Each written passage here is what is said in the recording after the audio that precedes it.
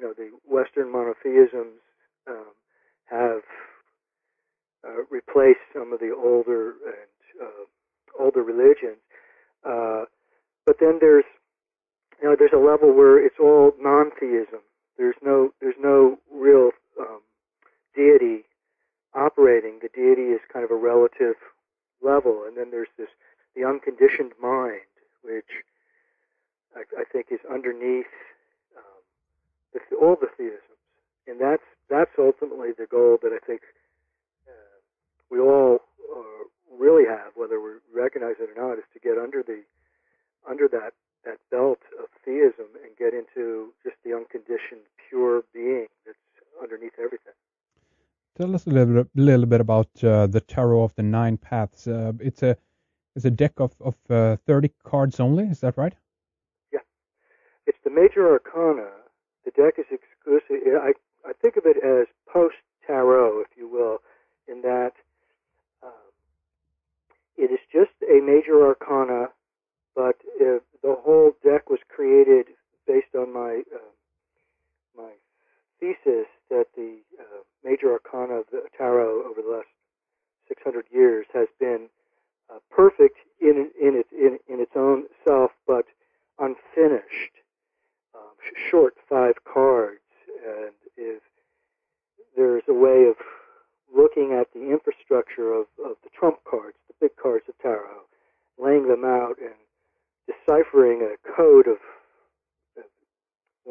meaning in between the cards that really, I think, suggests that somehow the deck stopped on the third row, and 5 new cards really needed to emerge to create a symmetry of the body of information we call the major arcana of tarot. Those are the trump cards.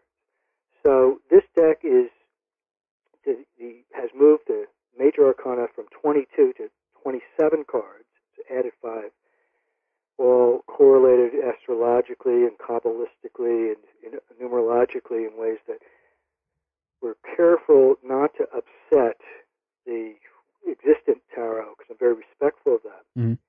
But it kind of has brought it into the 21st century, at least that's what I believe. And then there are 3 more cards in addition to what I call the matrix of the Tarot of Nine Paths. One is a card which is called the Quaternity, which is the entire minor arcana in one card. Mm-hmm. And so pure tarotists will not at first wince a little bit, because the minor arcana, which is the suit cards, are important and beautiful tradition in their tarot. They're not in this deck, and there's a whole discussion as to why. Even though I've been teaching the tarot for 20 years or so, I'm a big fan of the minor arcana ordinarily. But in this deck, TMP, it's just the majors, and then there's these 2 other cards, and the other card is called the Traveler, which is really a symbol of it's really who we are as kind of ordinary people with who are living in this postmodern world, trying to figure it out, trying to figure out how we can deal with the historical reality of being in Europe or America or whatever, and being in our lives and our jobs and families, etc., and having a deep sense that there's also a spiritual strata or a spiritual mandate in our psyches to develop our consciousness. So that card, the Traveler, really symbolizes we as ordinary human beings about to step on the path of the Tarot of the Nine Paths. Mm. So that's what that deck is about.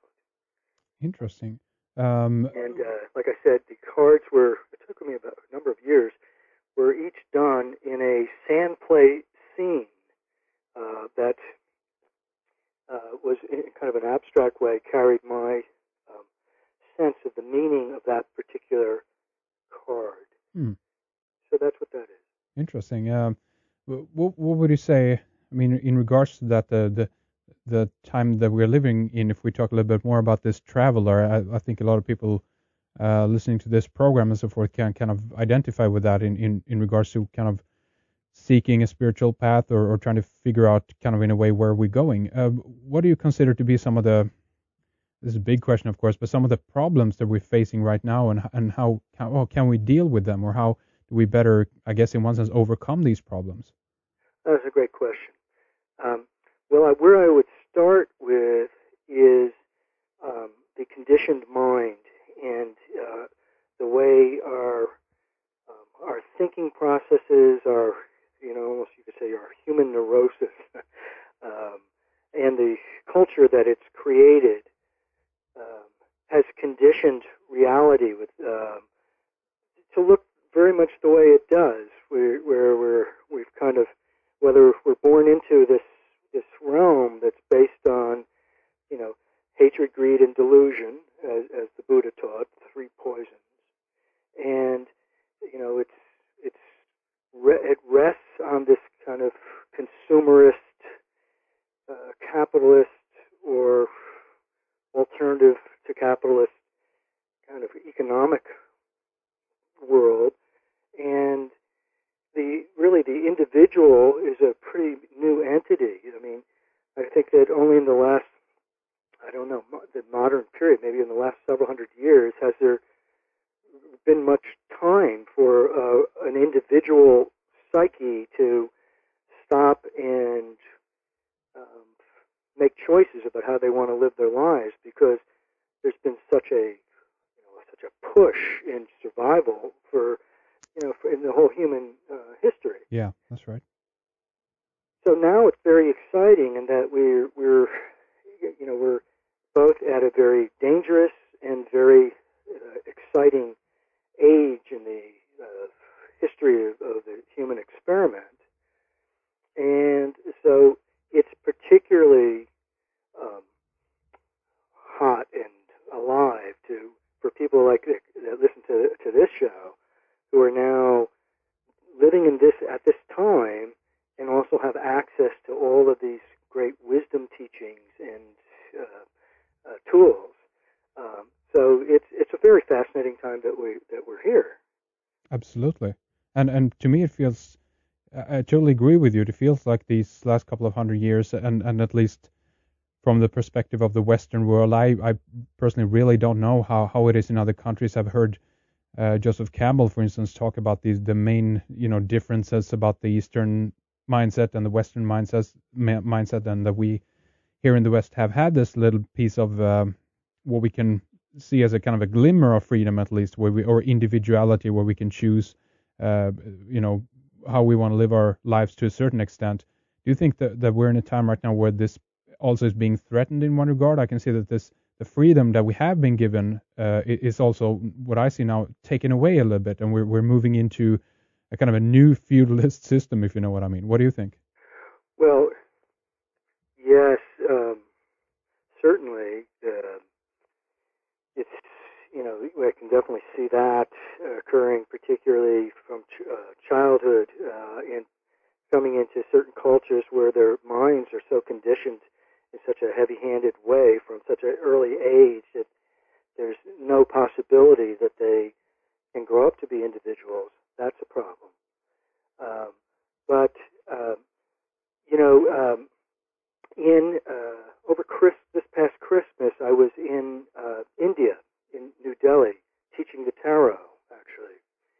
And what occurred to me, it was really phenomenal, because I had an all-day seminar and had maybe 60, 70 students who were very much similar to the types of students I might have in America or in Europe, Mm-hmm. in terms of a kind of a young, professional, educated, bright, compassionate group of folk who were using the tarot cards, a Western thing, but they were Indian, and they had their own long-standing, deep tradition in spirituality. And what occurred to me was how, in some ways, there's not that much difference at all a universal